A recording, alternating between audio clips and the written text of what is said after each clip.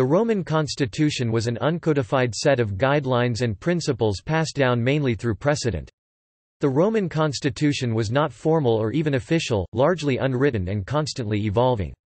Having those characteristics, it was therefore more like the British and United States common law system than a sovereign law system like the English constitutions of Clarendon and Great Charter or the United States Constitution, even though the Constitution's evolution through the years was often directed by passage of new laws and repeal of older ones. Concepts that originated in the Roman constitution live on in both forms of government to this day. Examples include checks and balances, the separation of powers, vetoes, filibusters, quorum requirements, term limits, impeachments, the powers of the purse, and regularly scheduled elections. Even some lesser-used modern constitutional concepts, such as the block voting found in the Electoral College of the United States, originate from ideas found in the Roman constitution. Over the years, the Roman constitution continuously evolved. By the late 5th century BC, the constitution of the Roman kingdom had given way to the constitution of the Roman Republic. By 27 BC, the constitution of the Roman Republic had transformed into the constitution of the Roman Empire. By 300 AD, the constitution of the Roman Empire had been reformed into the constitution of the late Roman Empire. The actual changes, however, were quite gradual. Together, these four constitutions formed four epochs in the continuous evolution of one master constitution. Legislative assemblies. The first Roman assembly, the Comitia Curiata, was founded during the early kingdom. Its only political role was to elect new kings. Sometimes, the king would submit his decrees to it for ratification. In the early years of the Republic, the Comitia Curiata was the only legislative assembly with any power. Shortly after the founding of the Republic, however, the Comitia Centuriata and the Comitia Tributa became the predominant elective and legislative assemblies. Most modern legislative assemblies are bodies consisting of elected representatives. Their members typically propose and debate bills. These modern assemblies use a form of representative democracy. In contrast, the assemblies of the Roman Republic used a form of direct democracy. The Roman assemblies were bodies of ordinary citizens, rather than elected representatives. In this regard, bills voted on called plebiscites were similar to modern popular referenda. Unlike many modern assemblies, Roman assemblies were not bicameral. That is to say that bills did not have to pass both major assemblies in order to be enacted into law. In addition, no other branch had to ratify a bill rogatio in order for it to become law lex. Members also had no authority to introduce bills for consideration, only executive magistrates could introduce new bills. This arrangement is also similar to what is found in many modern countries. Usually, ordinary citizens cannot propose new laws for their enactment by a popular election. Unlike many modern assemblies, in the early Republic, the Roman assemblies also had judicial functions. After the founding of the empire, the vast majority of the powers of the assemblies were transferred to the Senate. When the Senate elected magistrates, the results of those elections would be read to the assemblies.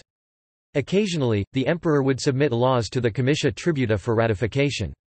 The assemblies ratified laws up until the reign of the Emperor Domitian. After this point, the assemblies simply served as vehicles through which citizens would organize.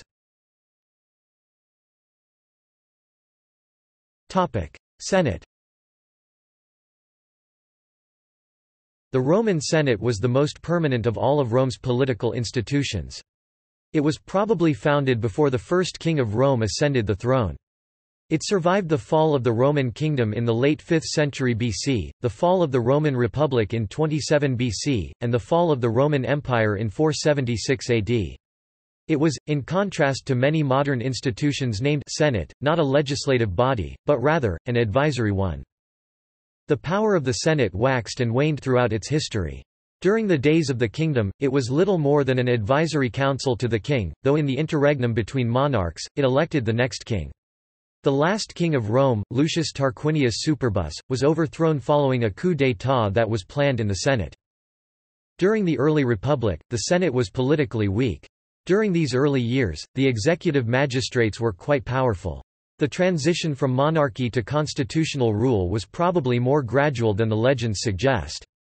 Thus, it took a prolonged weakening of these executive magistrates before the Senate was able to assert its authority over those magistrates. By the Middle Republic, the Senate reached the apex of its republican power.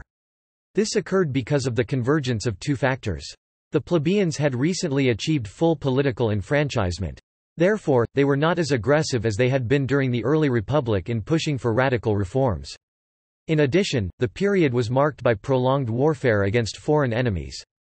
The result was that both the popular assemblies and the executive magistrates deferred to the collective wisdom of the Senate. The late Republic saw a decline in the Senate's power. This decline began following the reforms of the radical tribunes Tiberius and Gaius Gracchus. The declining influence of the Senate during this era, in large part, was caused by the class struggles that had dominated the early Republic. The end result was the overthrow of the Republic, and the creation of the Roman Empire. The Senate of the very early Roman Empire was as weak as it had been during the late Republic. However, after the transition from Republic to Empire was complete, the Senate arguably held more power than it had held at any previous point. All constitutional powers, legislative, executive and judicial, had been transferred to the Senate. However, unlike the Senate of the Republic, the Senate of the Empire was dominated by the emperor. It was through the Senate that the emperor exercised his autocratic powers, and by the late Principate, the Senate's power had declined into near irrelevance. It never again regained the power that it had held in the Middle Republic. Much of the surviving literature from the imperial period was written by senators. To a large degree, this demonstrates the strong cultural influence of the Senate, even during the late Empire. The institution survived the fall of the empire in the West, and even enjoyed a modest revival as imperial power was reduced to a government of Italy only. The senatorial class was severely affected by the Gothic Wars. Executive magistrates. During the years of the Roman kingdom, the king Rex was the only executive magistrate with any power. He was assisted by two quaestors, whom he appointed. He would often appoint other assistants for other tasks. When he died, an interrex would preside over the Senate and assemblies until a new king was elected. Under the constitution of the Roman Republic, the executive branch was composed of both ordinary as well as extraordinary magistrates. Each ordinary magistrate would be elected by one of the two major legislative assemblies of the Roman Republic. The principal extraordinary magistrate, the dictator, would be appointed upon authorization by the Senate of the Roman Republic. Most magistrates were elected annually for a term of 1 year. The terms for all annual offices would begin on New Year's Day, and end on the last day of December. The two highest-ranking ordinary magistrates, the consuls and praetors, held a type of authority called imperium, Latin for command. Imperium allowed a magistrate to command a military force. Consuls held a higher grade of imperium than praetors. Consuls and praetors, as well as censors and curule aediles, were regarded as curule magistrates. They would sit on a curule chair, which was a symbol of state power. Consuls and praetors were attended by bodyguards called lictors. The lictors would carry fasces. The fasces, which consisted of a rod with an embedded axe, were symbols of the coercive power of the state. Quaestors were not curule magistrates, but rather, administrators and had little real power. Plebeian tribunes were not officially magistrates, since they were elected only by the plebeians. Since they were considered to be the embodiment of the people of Rome, their office and their person were considered sacrosanct.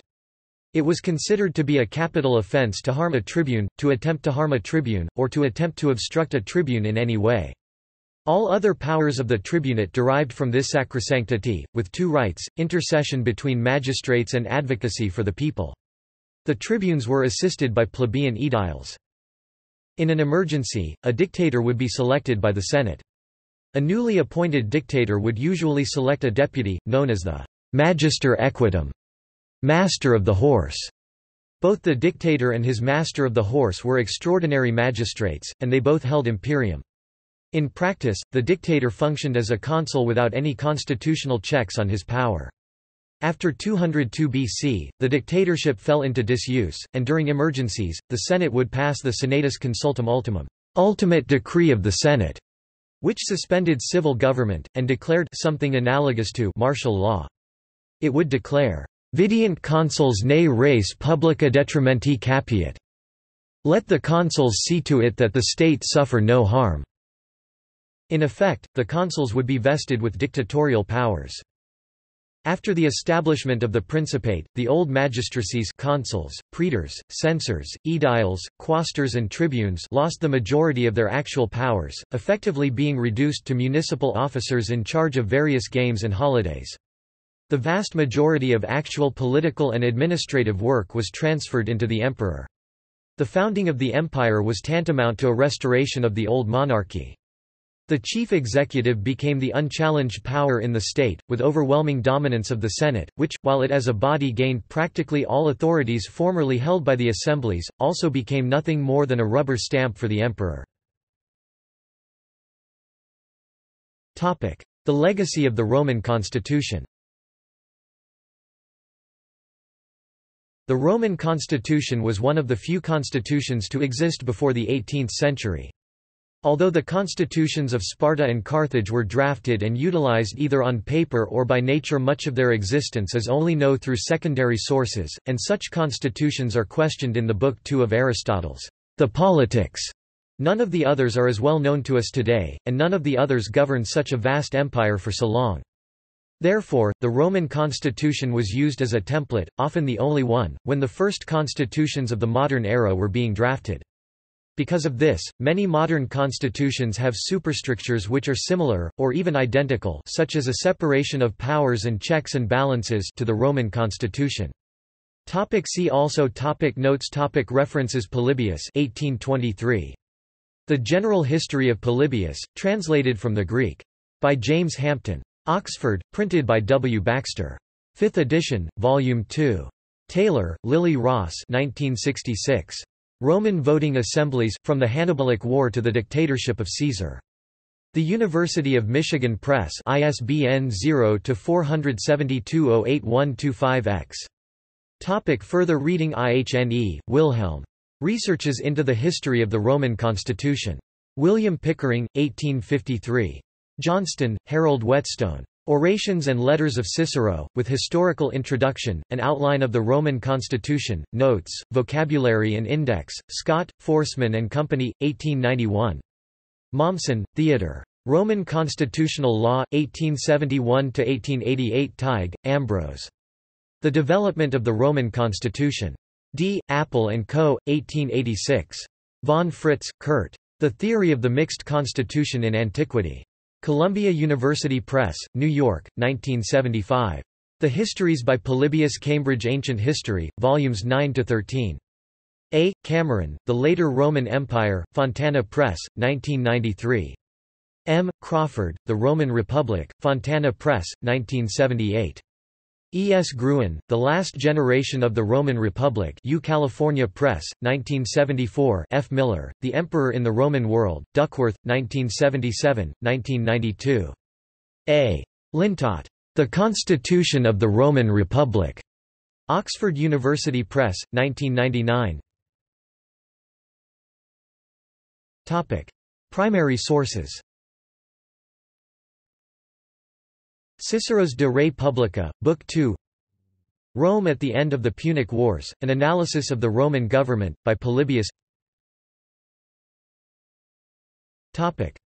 Secondary source material. Considerations on the Causes of the Greatness of the Romans and Their Decline, by Montesquieu. The Roman Constitution to the Time of Cicero. What a terrorist incident in ancient Rome can teach us.